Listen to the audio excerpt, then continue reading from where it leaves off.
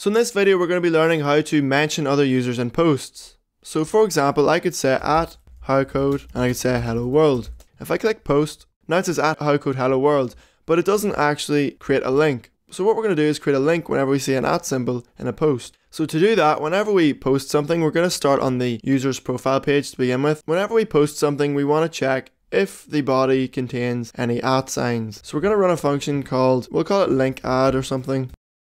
And we'll paste it down here. And then up here what we'll do is we'll create that function. And we need to say just self to make sure that we're getting it from this class. So what we're going to do first, we'll just return the text. And we'll just run this and see nothing should have changed. So you can see nothing changed. So we could use regular expressions to do this, or we could just do something really simple. We could say for each text as word. In other words, for every word in the text, we're going to say if sub-str word 01, which is the first character of the word, equals an at sign, then we'll echo that word.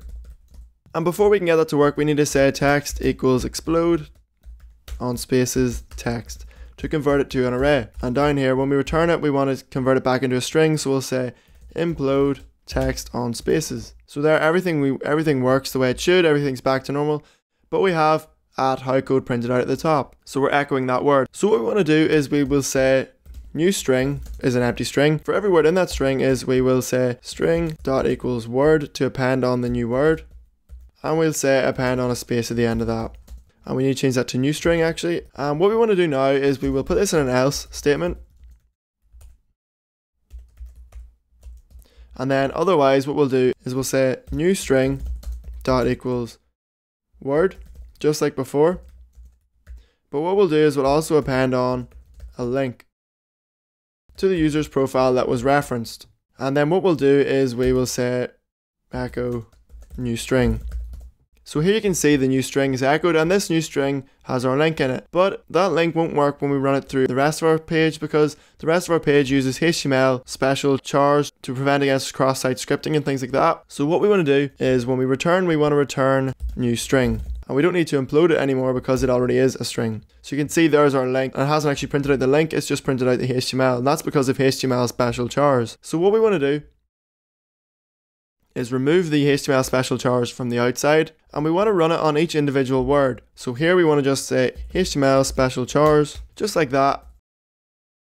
And what we'll do is we'll run this now and see what happens, and it should work fine. So now you can see if I scroll down, the old hello world in bold doesn't work, but if I scroll up, our link that we generated that points to howCode's profile page works exactly as we would hope. Then what we're going to do is we're going to actually point it to their profile, so we'll say profile.php equals, and the username is going to be equal to a string, which is going to be substring word, and we want to start on the first character and skip it and get all the other characters, so we're leaving out the at sign. Oops, it's sub-str.